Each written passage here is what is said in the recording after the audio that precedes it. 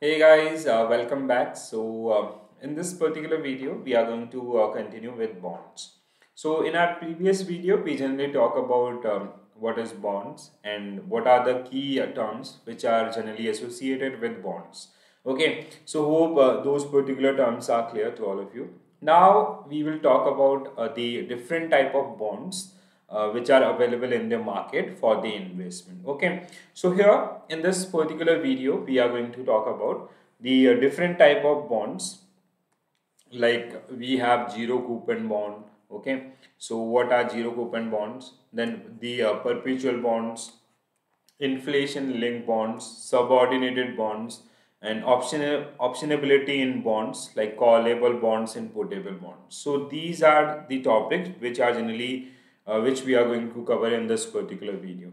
Before this, I hope you watched the previous one. Okay, so because that is very important one to understand this particular video. Okay, so whenever we talk about bonds, these are long term maturity debt instruments, which means their maturity is more than 1 year up to 30 years.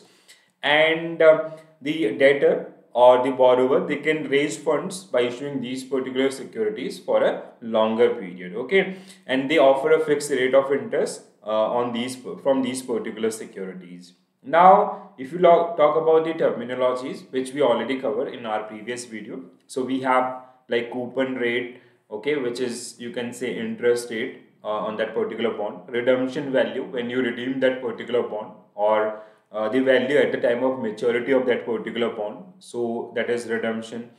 Face value, which is stated on the face of that particular bond. Place value, the kind of lot size, the number of investment made by investor in any specific bond. Day count convention, which is related to the interest rate calculation of bond as well. Apart from these, we discuss so many other terminologies as well. So please do watch that particular video. So that is definitely going to help you to understand the concept of bond. So if you talk about the types of bonds, so we have number of like we have different types of bonds. So they are generally classified on the basis of the issuer of that particular bond or some specific feature. Like if a bond is issued by a corporate house, that is generally known as corporate bonds. If a bond is generally issued by Government of India, that is generally known as sovereign bonds, like sovereign gold bonds, the other instruments. If it is issued by a corporate house, sorry, a municipal party, so it is generally known as municipal bonds. I hope you guys heard about the electoral bonds, which is generally for election, for the purpose of elections, parties and all. Okay, or even sometime you'll heard about the tax-free bonds and others like infra bonds, green bonds. So they are generally part. We have different types of bonds which are generally available for the available in the market for the investment. Okay, so here we will discuss few important bonds which are quite important for the examination purpose.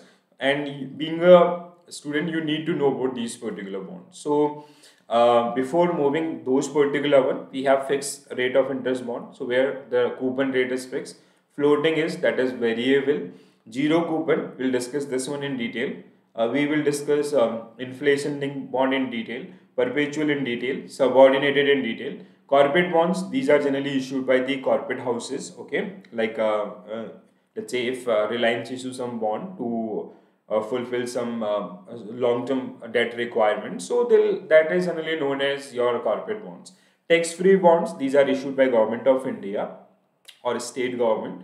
So basically, let's say if Government of India is coming with some infrastructure project, so to finance those particular project, they need money. Okay, so they come with some tax-free bonds. So invest that generally attract to investors. So investors, they generally made that their investment in these kind of securities, and they get exempt from the principal as well as interest. Okay, so we have public sector bonds issued by public sector organizations, municipal, local, state government and central government. So like you can see, if you go through these particular types of bonds, so these are generally like on the basis of the feature of that particular bond. Like if you talk about the green bond, so they are generally something related to where we are generally supporting, our government is fine using that particular money for the greenery related projects. Okay, if you talk about masala bond, so that generally support that is generally called rupee dominated bond. So we are generally supporting These bonds are generally issued in different countries, in other countries, okay, in foreign countries, and the investor, they are generally making money in Indian rupee, okay. So that's generally providing strength to Indian rupee or Indian currency, which is INR. So or so basically the categorization is generally based on the issuer type or the main feature of that particular bond. So first we have inflation linked bond. This is very important one. So to understand this one, I hope you guys remember the concept of real income. So whenever we talk about real income, so the formula of real income is, hope you remember this one, that is interest minus inflation, okay. So how this concept work? So let's say you invested 100 rupees in any security. The rate of interest offered by that particular one was 7%. So after 1 year your money grows to 107 rupees. So this is your nominal income. This 107 will be known as nominal income. So you invested 100 rupees at the rate of 7%, and you get, after 1 year you get 107 rupees. So that 107 is generally known as nominal income, because like this is income which is like you do not make any adjustment for inflation and other factors, okay. So if during the same period, let's say this investment was for the financial year 22-23. So during this particular year, suppose that the average inflation rate was 5%. Suppose that during the same period or financial year 22-23, the inflation grows by 5%. So if inflation goes up by 5%, which means the value of our domestic currency will also decrease by 5%, right? So your real income, if you will calculate real income, so interest is 7% and inflation is 5%. Your real income is only 2 rupees from this particular investment. 100 rupees was your principal. So your nominal income, if you talk about nominal income, it was 7 rupees.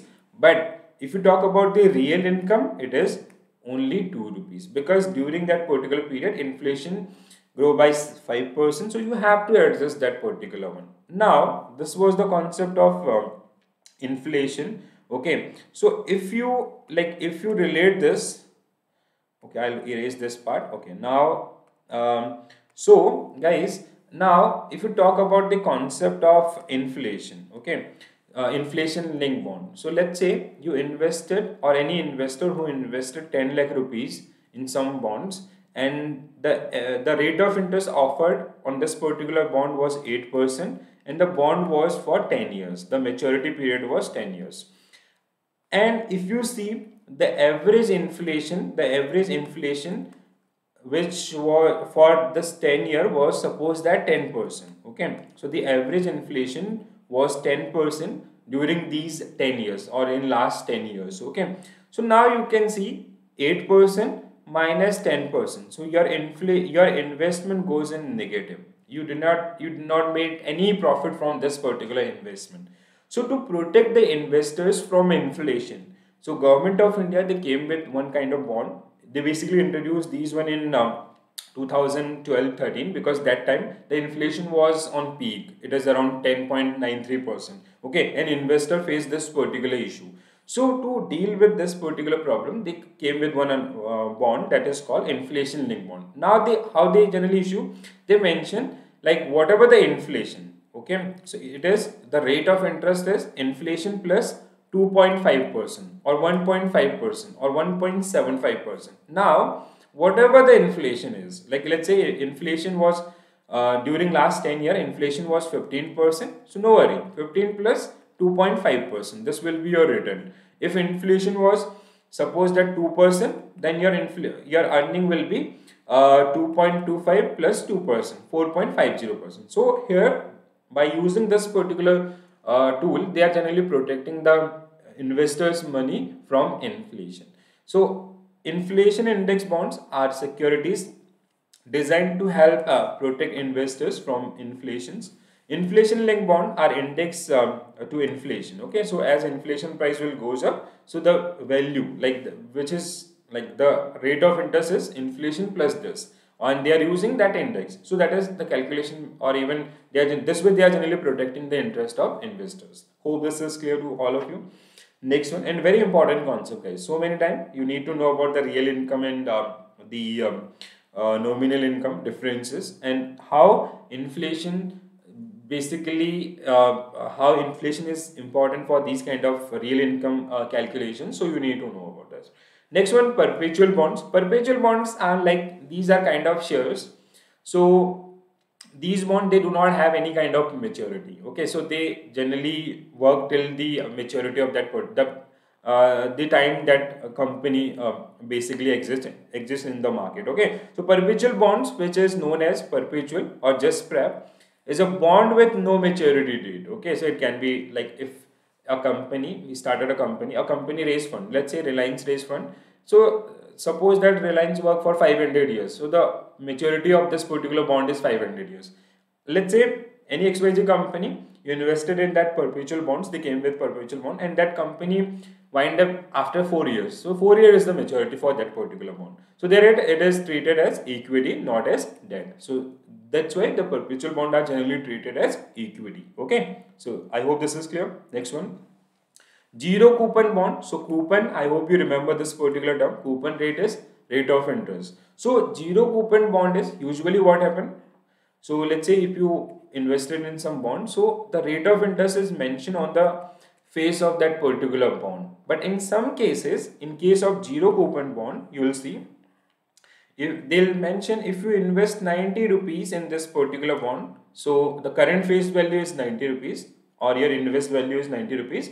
So after 1 year, you will get 100 rupees. They are giving you rate of interest. Okay, they are giving you 10 rupees per unit for a specific period, but they do not mention that rate of interest or that coupon rate on the face of that particular bond. So these type of bond generally known as zero coupon bond. So a zero coupon bond is a bond in which the face value is repaid at the time of maturity. So let's say the maturity was 1 year in this particular case, or let's say they ask you, you invest 75 rupees and the maturity is 10 years. So after 10 years, you will get 100 rupees. So this is the outcome, or this is the return from that particular bond. So here in these kind of bonds, they do not mention the coupon rate.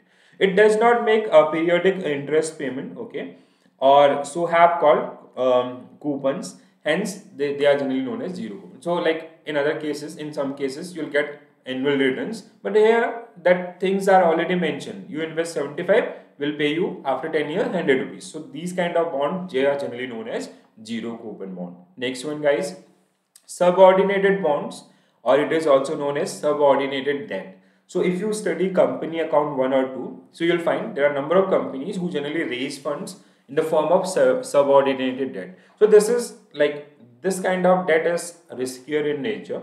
Okay, so let's say if any company is issuing these kind of bonds, so they have a very goodwill, very strong goodwill in the market. Okay, so these are kind of bonds. Okay, but if you talk about the liquidation period or liquidation time, so when we give priority, so they have least priority. Okay, so first we give priority to salaries of employees or the other debt which is raised by that particular company, then we'll return the money of subordinated debt. Okay, so a subordinated bond is a bond which in case of debtors bankruptcy is paid after the payment of higher priority bonds, so called senior subordinated bonds. Okay, hope this is clear.